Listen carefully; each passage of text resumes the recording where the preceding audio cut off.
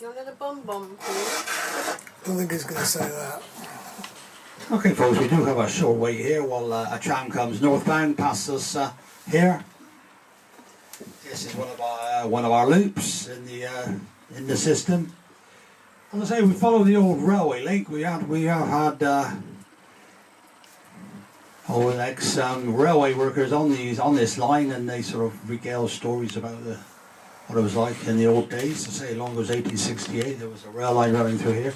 This was always a crossing here. One man manned that crossing there, a swing gate. He had his own loo there, the open urina, Victorian toilet, just to our right there.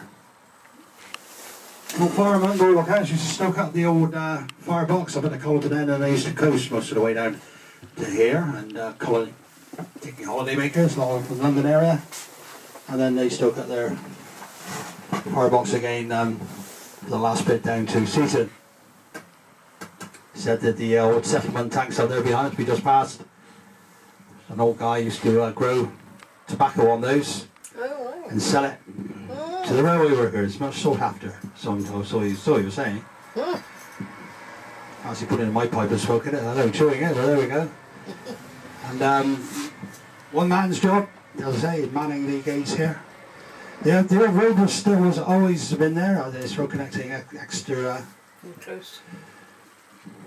that direction, just to our right. The line bridge just the other way.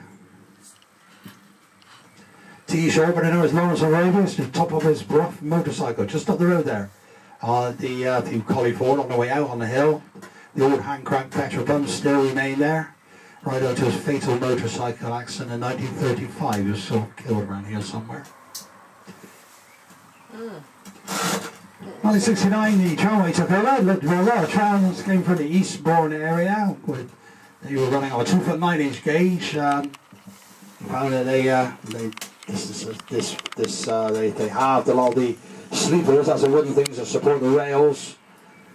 Half of them they could use a lot more than most, but by and large they brought everything up from the Eastbourne area on flatbed, loading lorries up to the old southern line here, and he got the tramway up and running around 1969. Originally they used to tow electricity, didn't have before they had the overhead stanchions. They used to tow old submarine batteries behind to provide the power on the old trams. Well, a lot of the trams, as I say, did come from the Eastbourne area. Number 12 is one of them, which you'll see out today, 1966. This one was built in Seaton. We wanted to accommodate wheelchairs, low loading. Number 10, but a lot of the earlier trams, the heritage trams, were built down at Eastbourne. Modified up here, of course.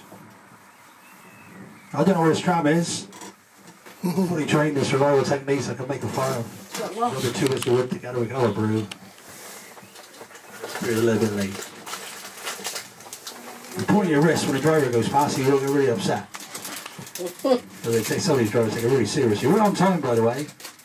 Here we go. It's about 3 minutes between these two. Okay, once this transfer, we'll get moving. Next stop will be Seaton. Thank you. Okay. Remind everyone to remain to see when the tram is in motion. Thanks very much. What's in my bum? Offer it to the gentleman here. Like. Yeah. Thank you. Thank you. Well, I don't know that one for years myself.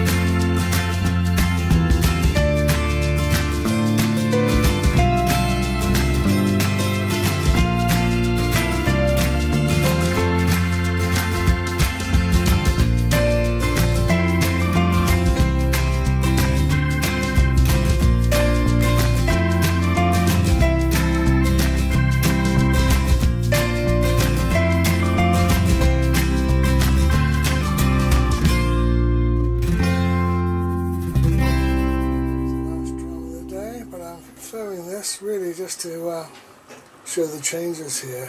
What used to be two massive car parks here, and now got new buildings coming up. Jurassic Centre, which is not due to open until next year. It's behind schedule. Due to open this year. Right. They still seem to be quite actively working on it, don't they? Yeah. What was it, 4 o'clock, and there's still people doing things there? It doesn't finish to 5 or 6, I suppose, this time of year. Especially if they're behind schedule. That's pressure for them to get on with it.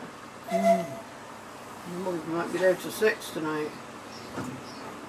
Years ago, when we used to come to the tramway, we always used to park in. Yeah, it used to be interesting. It used to be classic cars every now and then. Yeah, and they used to have a classic car show here.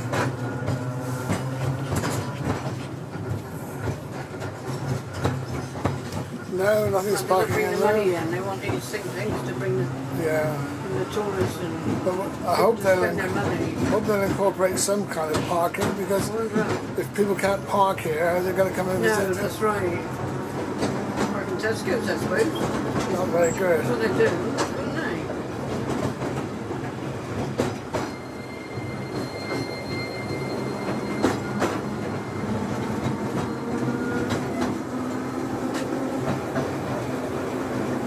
Yeah, those car parks were always quite busy, weren't they? Remember? Yeah. They worried sometimes that we could get in. Goodness knows where the people park these days.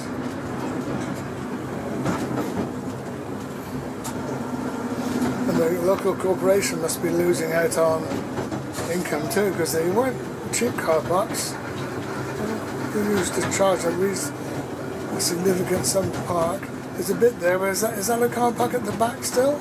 Yes, I think they're going to carry on the car park there. I hadn't noticed it before this occasion. That's only about a fifth or a fourth original size. But not too busy this time of day, I suppose, anyway. Ticket machine in there, look. Oh yes, so there is some kind of car parking here now. Yeah. Which I mean, actually seen that. Just assumed it's all been gone. People don't want to pay if they don't have to, do they? Of course not, no. Parking's one of those things. Bad enough to pay to go on the roads, they're going to not go on them. Anyway, as we pass over Leeds Bridge, that's the end of the made up area. It's more natural from now on. But you can see that on my earlier video if you want to see the route.